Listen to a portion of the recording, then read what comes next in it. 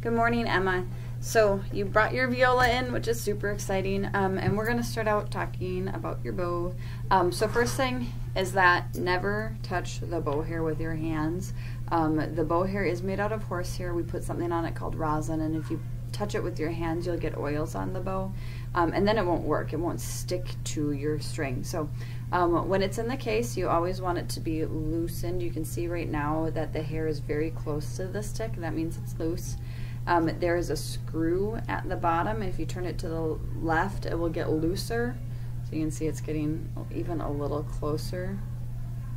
And then if you turn it the other way, to the right, it will start getting tighter. And you want to tighten your bow to the point that you could slip your pinky in the smallest portion. So the stick itself, now you can see it is still curved, but it's not completely straight, which is really good, but then I could slip my pinky right in there. It's kind of hard to show you that, okay? So, and then you're missing rosin in your case right now, but I have rosin that is attached to that cello rack right behind me. I pulled it off already. Looks like this. It's made out of tree sap, and it's just, it helps your bow stick to the string. So what you'll do is just put it on there, wrap your fingers around the whole stick, and just kind of squish it back and forth, kind of little tiny strokes. If you don't have rosin on there, so I haven't put much on, your viola will sound kind of bad. It doesn't play. So I've put rosin up here, and not a lot yet, but I haven't put much down here, and it doesn't stick. So I'm going to go ahead and really rosin your bow up for you, so that it will play. So the next thing I'll teach you is how to do your bow hand. When it comes to how much you should rosin, though, just do it probably every couple days. And if you don't have it, use the stuff at school. It's fine. So, all right, I'll keep working on this later.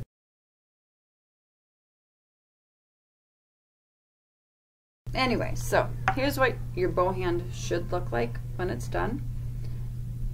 You'll notice that my thumb is curled, all my fingers are curled. It's very loose and relaxed. So the way that we do this is you're going to, you'll set this on your knee. I'll put it on my hand for right now. But you're going to keep the tip of the bow towards the ceiling. So first thing is take your thumb and curl it. This is my my right hand I'm working with. You're going to stick your curled thumb right into this little area on the bow between, this is called the frog, this black part, and then the wrapping. Your thumb will go right in between, and it's on its tip, not its pad, right on its tip, so your nail is pretty much there. Then make sure your fingers are nice and loose. You'll wiggle them, kind of like a sea anemone. And take your two middle fingers and wrap them around so they are all the way on the frog. So you can see my thumb is still curled. These two fingers are on the frog. Next one, I will take my pointer finger, curl it slightly, and I'm going to lay it on its side, and it's away from my other fingers. And you can see that the middle chunk is sitting on top of the bow. These ones, it's much more round. This one's not as far. And finally, pinky's going to come, and it sits on its tip, and it is curled. So this is your bow hand. Again, each time you will check that the thumb is curled.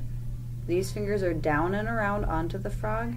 This one is spaced and sitting on its middle section on the top. And then pinky is tapped.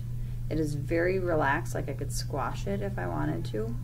It does not press. And every time we set our bow, it's either going to be pointed to the ceiling or our instrument will be out, and then we'll set it down. But don't try to hold your bow like this. You can see that my finger's collapsing. It's going to set you up to fail. So keep it upright. This is the first thing I need you to do. I need you to practice this to the point where you can accurately do it, and it looks like my hand. So watch this segment again, do it quite a few times, and then I'll check on you, and then we can move on.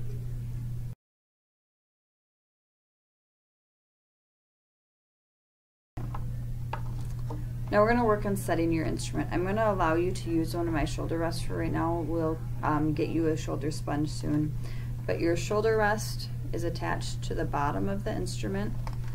It slides on, and you can see that one side is lower than the other, and here, this is called our chin rest.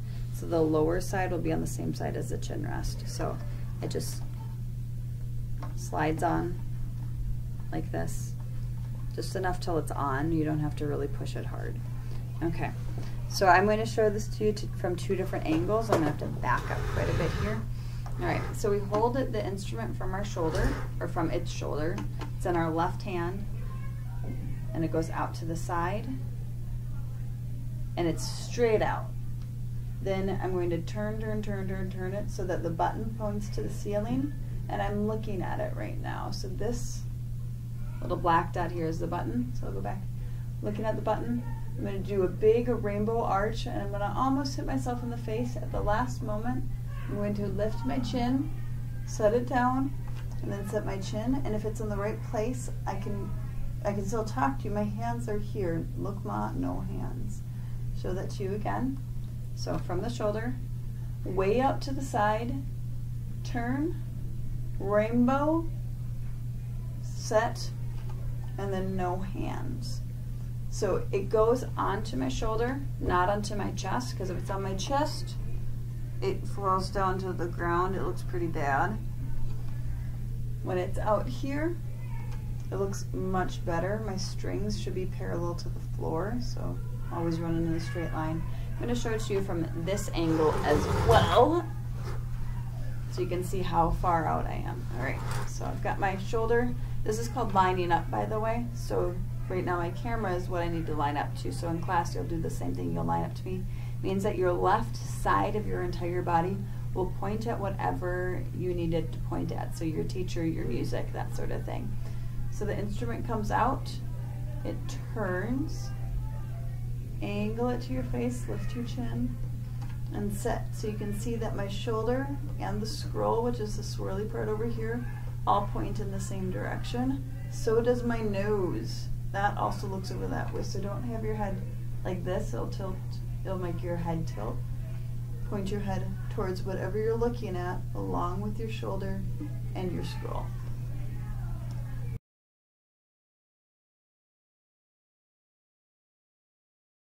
So those are the things I want you to practice right now. We're not going to practice making sound on our instrument. We're going to simply work on making sure that we can set our instrument in the right spot. We can set our bow in the right spot. And then the next time I have your class, which will be on Friday, we will, I'll make a new video for you to show you how to start making sounds on your instrument, but don't make any sounds yet. We have to get these two things down, because if you don't hold it properly with your bow or your instrument, it's just going to sound really terrible. So have fun practicing. Yay!